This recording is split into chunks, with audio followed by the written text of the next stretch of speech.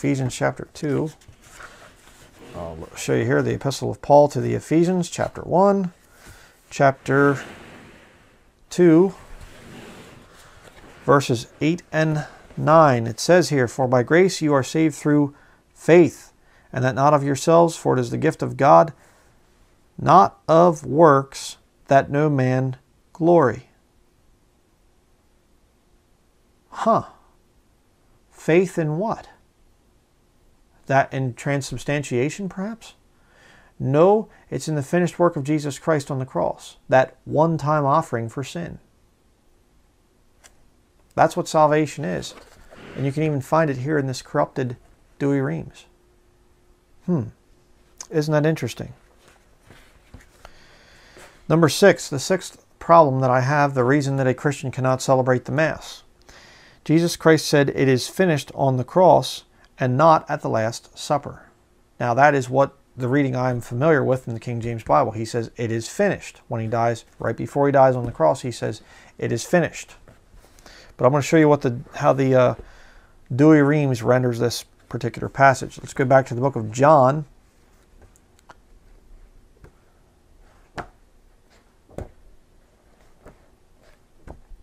John chapter 19.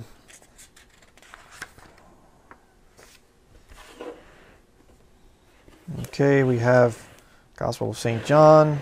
This is 19, verse 30. "Jesus, therefore, when he had taken the vinegar, said, 'It is consummate,' and bowing his head, he gave up the ghost." Okay, now they say it is consummate. You say, well, what does that mean? Maybe that means it's just he's brought in the Eucharistic sacrifice, that you're re-sacrificing him, and it's just like the sacrifice of the cross. Let's look at the definition of consummate.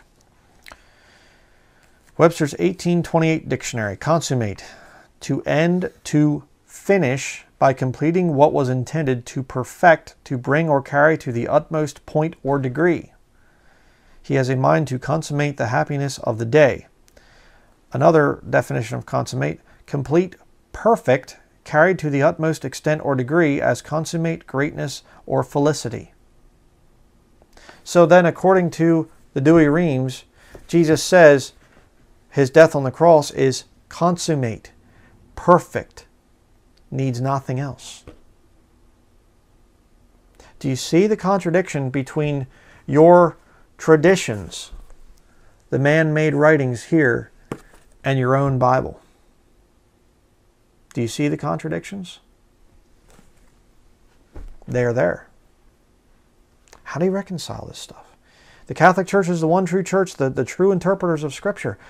Why can't they figure this stuff out? I mean, Jesus dies on the cross and he says, "It is consummate, finished." His sacrifice was one offering for sin. Why then must he be re-sacrificed over and over and over and over again? Why the continual system of works? What's this all about? And again, Jesus Christ had offered that breaking of bread and wine at the Last Supper. Why did he go to the cross? Doesn't make any sense. Look at John chapter 13.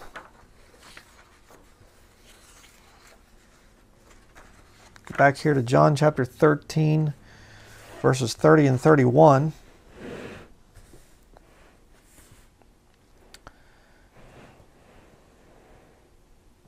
Okay, I'll show you here quick. John chapter 13, verses 30 and 31. "He therefore, having received the morsel, incontinent went forth, and it was night. When he therefore was gone forth, Jesus said, 'Now the Son of Man is glorified, and God is glorified in him.'" Okay, here you have Judas Iscariot, right there, Judas, and basically he is going to betray, or he does betray Jesus at this point, and he goes and he leaves the Last Supper. So the next couple of chapters, up to chapter 18, Jesus is telling them and he's instructing them what's going to happen. All right. So this is officially right here, this passage, John chapter 13, verses 30 and 31.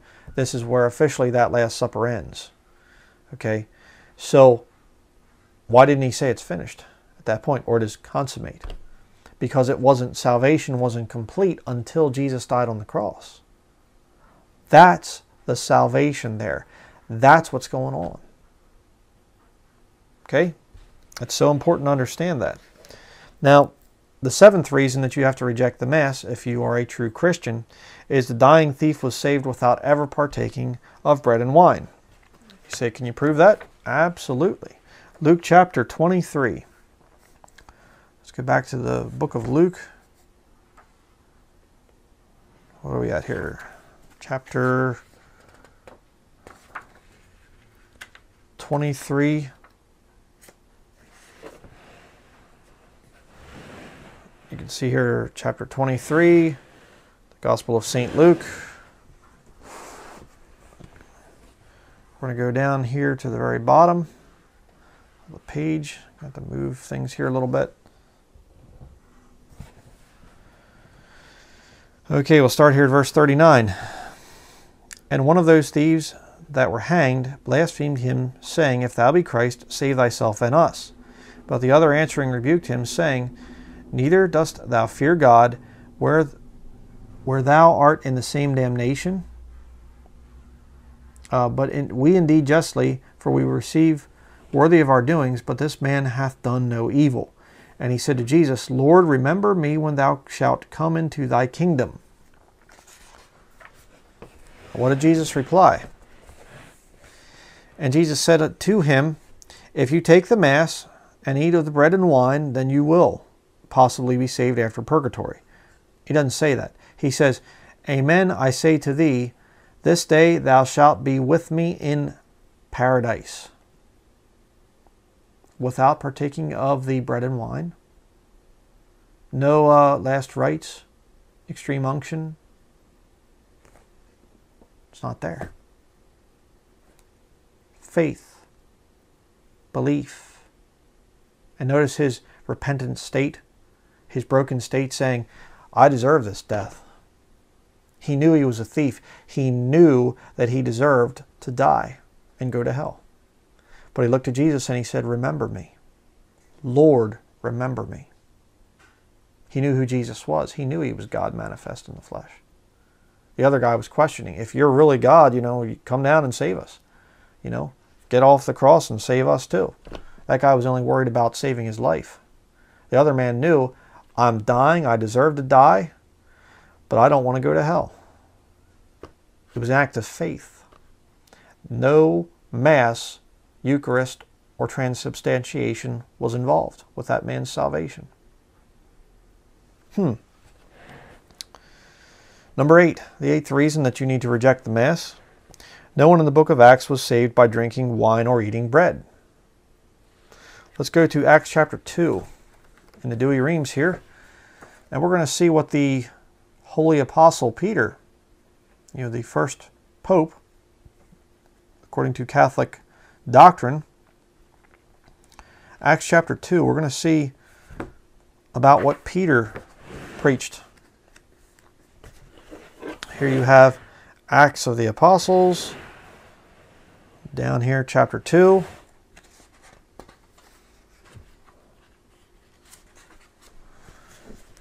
Again, there you have annotations for chapter 2, but we're going to go to verse 36 through 41. Therefore let all the house of Israel know most certainly that God hath made him both Lord and Christ, this Jesus, whom you have crucified. And hearing these things, they were compunct in heart, and said to Peter and to the rest of the apostles, What shall we do, men, brethren? But Peter said to them, Do penance, which King James Bible errors would say repent, which is a better reading, but do penance and be every one of you baptized in the name of Jesus Christ for remission of your sins, and you shall receive the gift of the Holy Ghost. For to you is the promise, and to your children, and to all that are afar off, whomsoever the Lord our God shall call. With very many other words also did he testify and exhorted them, saying, Save yourselves from this perverse generation. They therefore that received his word were baptized, and there were added in that day about 3,000 souls. Was there any Mass there? No. No. It wasn't there. Again, we see belief. Interesting. The first pope, I guess, wasn't very good Catholic.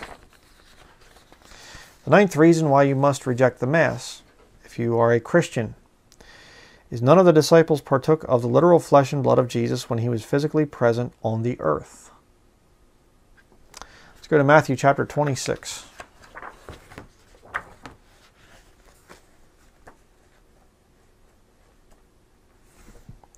Matthew chapter 26.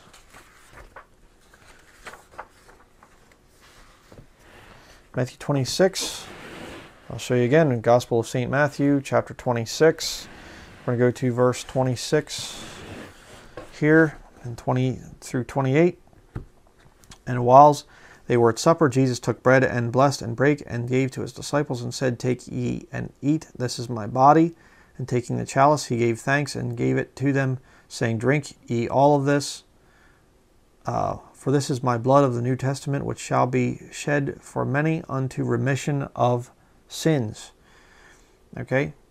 Now, the point I'm trying to make here is, if he's turning blood or bread and wine into his literal flesh and blood, first of all, Jesus would be contradicting Scripture, because the Bible says, before the law, under the law, after the law, Genesis, Leviticus, and Acts, it says you're not to eat blood. You know, raw flesh with the blood still in it, you're not supposed to eat that. So Jesus would be sinning here if he was actually doing transubstantiation and turning that bread and wine into his flesh and blood. But also, if he's doing that for salvation, his flesh and his blood is right there. I mean, why didn't he just say, "Okay, everybody gather around, just take a good bite out of my arm here and drink the blood. Anybody want to come up and get my neck? You know, be a good vampire here, you know, and get some blood out of there?"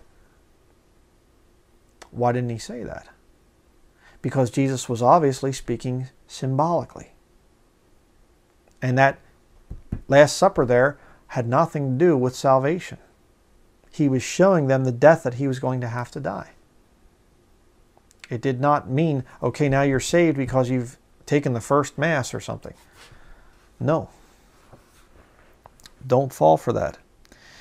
The 10th reason that you have to reject the Mass, if you are a Christian, is if the priest is supposed to be another Christ, then why does he have to offer Christ on the altar? Again, another problem for you where your teachings, your traditions are contradicting Scripture. Let me show you here. New St. Joseph Baltimore Catechism, page number 364. You say, well, I don't know about this thing of a priest being another Christ. That's kind of weird, isn't it? Well, let me show you. Again, we have here the Mass, our sacrifice. How about that picture? What we see, there you have the priest, what we should think of. So again, we're back to the same problem. If the priest is Christ, and he's turning the host into the literal flesh and blood of Christ, why doesn't he just offer himself? I mean, why not just have a real human sacrifice? Offer up a priest every week. You know, that might actually be a good solution, you know. And, you know, one's a pedophile, just have all the Catholics eat his flesh and drink his blood. Sacrifice him. You say, oh, come on, that's disgusting. Why would you even say a thing? They're teaching right here, right there. You can see it again. The priest is Jesus. Let's go back here to the back. Page 259. Let's look at this. The ordained priest takes the place of Christ.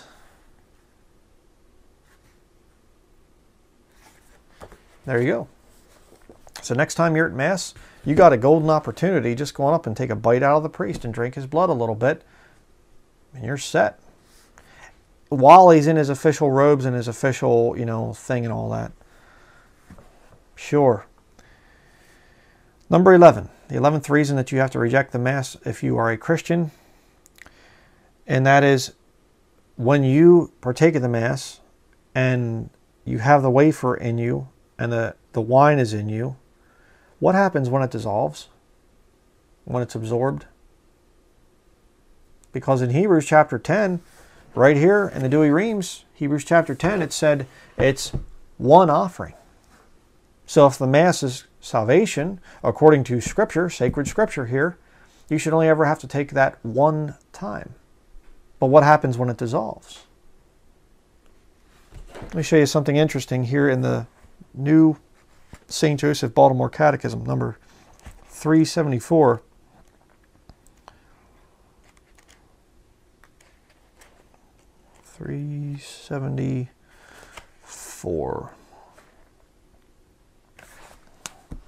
Okay, we have here, what should we do after Holy Communion? After Holy Communion, we should spend some time adoring our Lord, thanking Him, renewing our promises of love and of obedience to Him, asking Him for blessings for ourselves and others. The 15 or 20 minutes that our Lord is in us bodily after communion is the best time of the whole day for prayer. So in other words, they're even admitting to it here in the Catechism that Jesus only is in you, really, truly, for 15 to 20 minutes. Then He goes away. Well, yeah, He's dissolved. It's kind of weird, isn't it? And there's a thing called a communion paten. Now, this is also very interesting. They don't do this all the time, but you can see pictures of it here. I'll put up a picture of Benedict, actually, using this. You know, he's putting a wafer in this nun's mouth, as you can see here, and they have this little plate underneath her mouth, and you know, it's there just in case the wafer falls. That's interesting.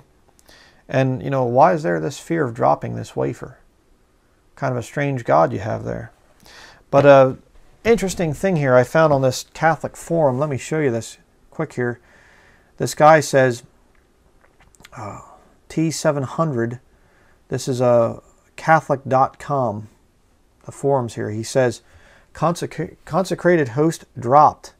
While waiting to go forward to receive communion today, I saw a man attempt to receive in the hand. Not sure the exact mechanism, but the consecrated host fell to the floor. The communicant simply pushed it aside with his shoe, scooped it up, and consumed it. There was no reaction from the EMHC, and people proceeded to walk right across where our Lord fell. To say I was stunned is an understatement. Even in the Anglican Church from which I came, this would have caused all movement to stop. The priest or deacon would have gathered up the fallen host and any visible particles, covered the area with a cloth, and after the Mass, thoroughly and reverently cleaned the spot. Having converted this Easter past, I am still in RCIA until Pentecost. I asked the instructors about this and they agreed that it was unfortunate, but they saw no real problem with the handling of it. My heart still breaks for it, even the unintentional desecration of our Lord. It has certainly reaffirmed my decision to only receive on the tongue. I simply don't want to increase, however slightly, the chance of something like that happening on my watch. My question to my brothers and sisters with more experience in the faith, what should have I done? Anything? Should I speak to the pastor about this? Do nothing but pray? Paul, former Anglican who swam the Tiber Easter 2010. Now, I'm going to try to say this with all Christian charity. That is a bunch of ridiculous nonsense, okay? Our Lord? You mean to tell me the God of heaven and earth is in a little wafer and it drops to the floor and everybody goes, oh. And what he said there, pick it up reverently and pick up any of the crumbs and then put a cloth there because that's where your Lord fell. Huh? Where's this at in Scripture? This is absurd to the highest degree.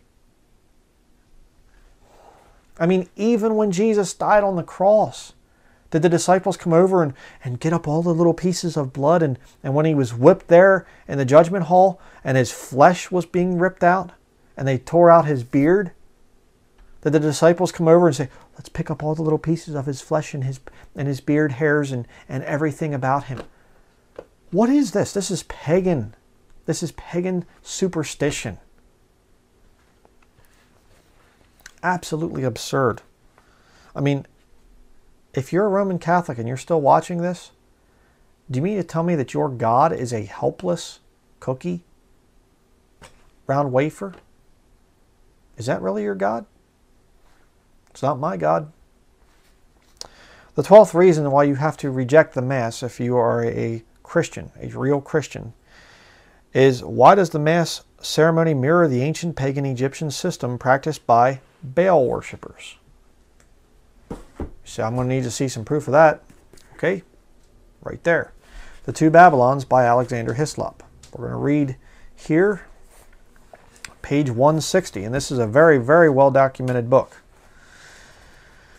What could have induced the papacy to insist so much on the roundness of its unbloody sacrifice? Clearly not any reference to the divine institution of the supper of our Lord, for in all the accounts that are given of it, no reference whatever is made to the form of bread which our Lord took, when he blessed and brake it, and gave it to his disciples, saying, Take, eat, this is my body. This do in remembrance of me.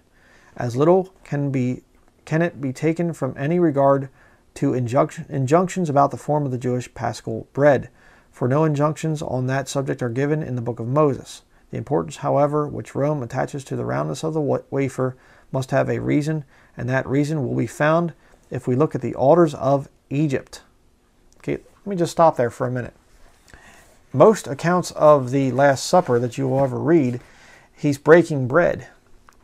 Now, when you break bread, it's a loaf of bread, and you rip a piece off of it. When you rip the piece off of it, it doesn't become a perfectly round wafer. So what's the deal with the round wafer? I remember I was on a forum the one time, and I asked a bunch of Catholics that. I said, why is it a round wafer? And they were, oh, it's ridiculous. Who cares what the shape is? It doesn't matter. Oh, it matters very much. It matters very much about the shape of this wafer. Let's continue reading here. The thinned, round-caked, says Wilkinson, occurs on all altars. Almost every jot or tittle in the Egyptian worship had a symbolic meaning. The round disk, so frequent in the sacred emblems of Egypt, symbolized the sun. Now, when Osiris, the sun divinity, became incarnate and was born, it was not merely that he should give his life as a sacrifice for men, but that he might also be the life and nourishment of the souls of men. It is universally admitted that Isis was the original of the Greek and Roman Sirius, but Sirius, be it observed, was worshipped not simply as the discoverer of corn, she was worshipped as the mother of corn. The child she brought forth was he Siri, the seed, or as he was most frequently called in Assyria, Bar, which signifies at once the sun and the corn. And it talks about there in figure 37. You can see what these ancient pagan Egyptian round disc wafers would look like. Okay, some of the symbols and things there. Very interesting. And there are actually old depictions of Mary I've seen where she is a blonde-haired woman with a robe on, like a kind of a dress or whatever on, and it has ears of corn on it. She's not the Mary of the Bible. But let's continue here. Page 163. From all this, it is manifest that the image of the sun above or on the altar was one of the recognized symbols of those who worshipped Baal or the sun. And here in a so-called Christian church, he's referring to the Catholics there, a brilliant plate of silver in the form of a sun is so placed on the altar that everyone who adores at that altar must bow down in lowly reverence before that image of the sun. Whence, I ask, could that have come but from the ancient sun worship or the worship of Baal? And when the when the wafer is so placed that the silver sun is fronting the round wafer, whose roundness is so important an element in the Romish mystery, what can be the meaning of it but just to show to those who have eyes to see that the wafer itself is only another symbol of Baal or the sun? And you say, well, you know, I never heard of anything so ridiculous. Well, here's two pictures of Pope Francis. First of all, you have this picture here where he is holding up the round wafer. And what these guys do, you watch it in the Mass. They will take that round wafer and they slowly elevate it. Why? You say, well, it's so that the faithful can adore the consecrated host. That's what they tell you. That's for the, the novices. But in reality, the real truth is, it's the elevation of the sun. They're worshiping the sun god. Baal. That's what they're doing. They're ancient Baal worship. That's what this thing is. Lucifer, and you do all the study, do all the research, it goes back to Lucifer, worshiping Satan. That's what this whole system is. And when they take that consecrated wafer and they put it inside the big silver or gold monstrance, again, here's a picture of this, Pope Francis looking at the wafer in the monstrance, then it becomes the sun god, the solar deity. All the rays going outward like that. What is it? It is the ancient system of Baal worship, sun worshippers. That is what Catholicism is. It is not biblical Christianity. That's why this teaching is not found in Scripture. That's why they had to come up with all of their traditions to overthrow sacred Scripture. But let's continue here. Page 164. It says here, there are letters on the wafer that are worth reading. These letters are IHS. What mean these mystical letters? To a Christian, these letters are represented as signifying Jesus hominum salvator, Jesus the Savior of men. That's what you're told if you're a Catholic. That's what they'll say it means. But let a Roman worshipper of Isis, for in the age of the emperors that there were innumerable worshippers of Isis in Rome, cast his eyes upon them, and how will he read them? He will read them, of course, according to his own well-known system of idolatry. Isis, Horus, Zeb. That is the mother, the child, and the father of the gods. In other words, the Egyptian Trinity. Can the reader imagine that this double sense is accidental? Surely not. And of course it isn't. But you see, all things in the occult have two meanings. One for the masses, the masses that go to the masses, One for the masses, one for the initiated. So you get the higher levels, they're saying, we worship Lucifer. And the people go, wait a second, Lucifer is Satan, isn't it? And you go, oh, no, it's the morning star. We worship Jesus. And inwardly they're saying, no, we worship Satan. That's what they do. Oh, and the round wafer, that's the communion host. That's what was going on there in the Bible. That's what they tell you. But inwardly, behind the scenes, they're saying, no, actually, it's the sun god, the solar disk, Isis, Horus, Zeb, the Egyptian Trinity, Baal worship, that whole system that's condemned back there in the Old Testament. That's why you have to reject it if you're a Christian. Let's go to the New St. Joseph Baltimore Catechism again, page 106. Show you something else.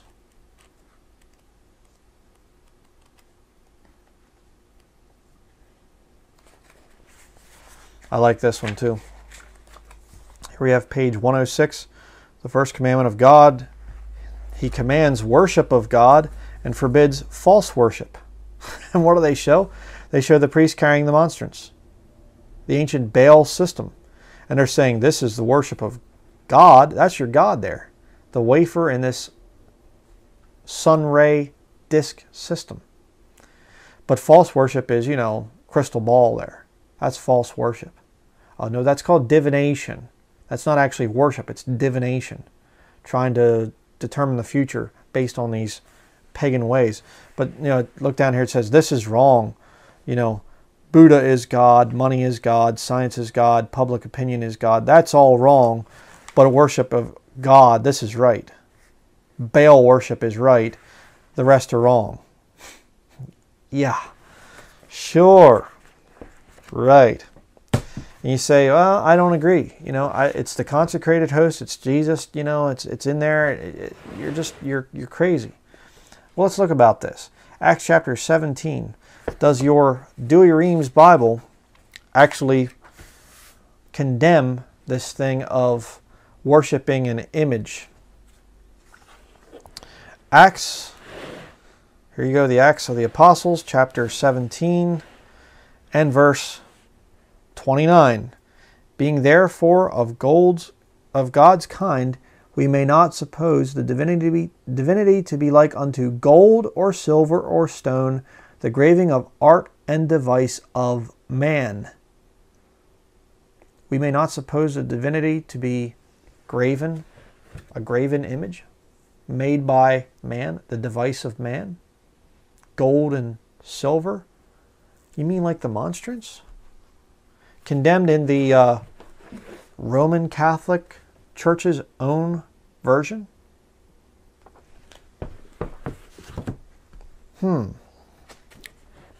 Finally, the 13th reason that I and any other Christian has to reject the Mass, and that is the question I have for you if you're a Catholic. Does the Mass give assurance of salvation? You say, well, we're not supposed to have assurance of salvation. Well, maybe according to your traditions. But let's see what your Bible says. 1 John chapter 5. 1 John chapter 5.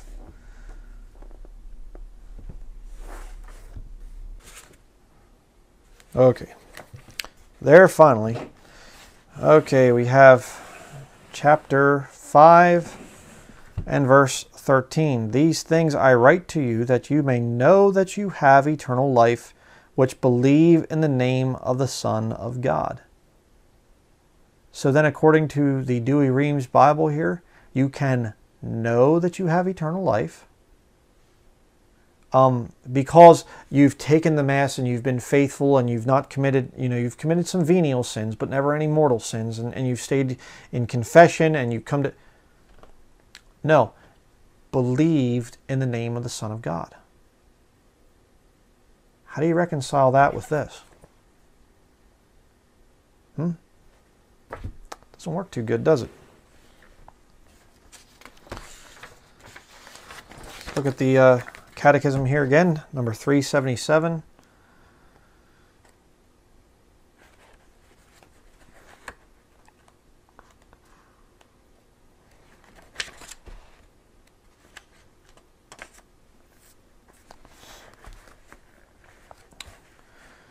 Says here, why is it well to receive Holy Communion often, even daily? Remember what we read back there in Hebrews chapter 10? About the priest standing and offering the same sacrifices every day, which can never take away sins? It is well to receive Holy Communion often, even daily, because this intimate union with Jesus Christ, the source of all holiness and the giver of all graces, is the greatest aid to a holy life. There you have the priest. You're supposed to think he's Jesus again. And it says about weekly communion and daily communion. You should go and have this thing every day. Then why does it say it's once? Why did Jesus say there when he died on the cross, it is consummate, perfect, finished, complete? That's what consummate means. Why?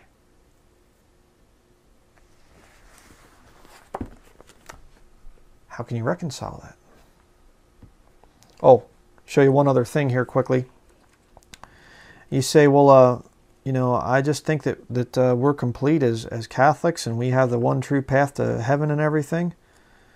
Well, if you can know that you have eternal life, then why do you need this place called purgatory? Number 184.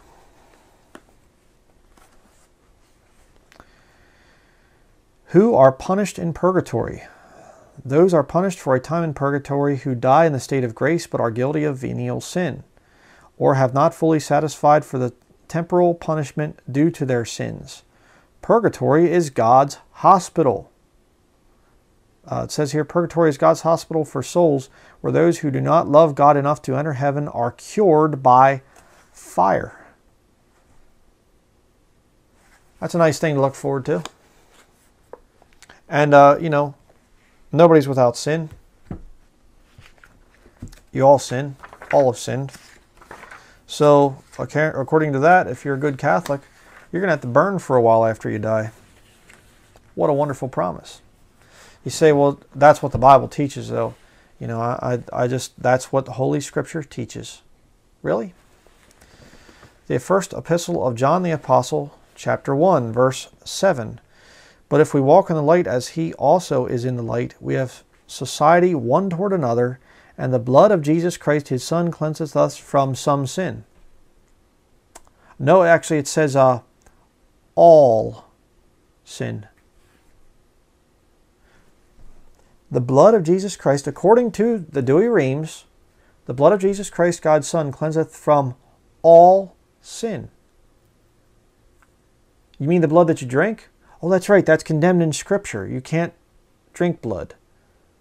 So where's this blood applied? It's applied at the cross.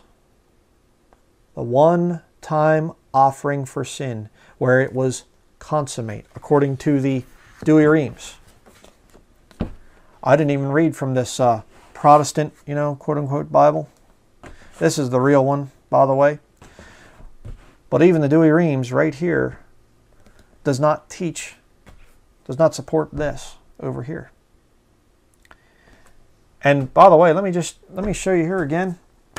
Let me show you the little comparison here. You have this one, you have this one, and you have that one. And that one. 3 volumes of Old Testament, 1 volume of New Testament. Right there. And you have 1 King James Bible. Why is there such a difference between the two? You know why? Because this text here, you believe it as you read it. This one here, when you read it, it has to be explained away. That's why there's so many notes in it. That's why the Catholic Church says, no, sacred scripture is not enough. You need a divine tradition. Official statements. Canon and decrees of the Council of Trent. You see? That's why I reject the Mass. I'm going to show you one more verse here, and then we'll be done. From the Dewey Reams. In the book of Romans, chapter 4.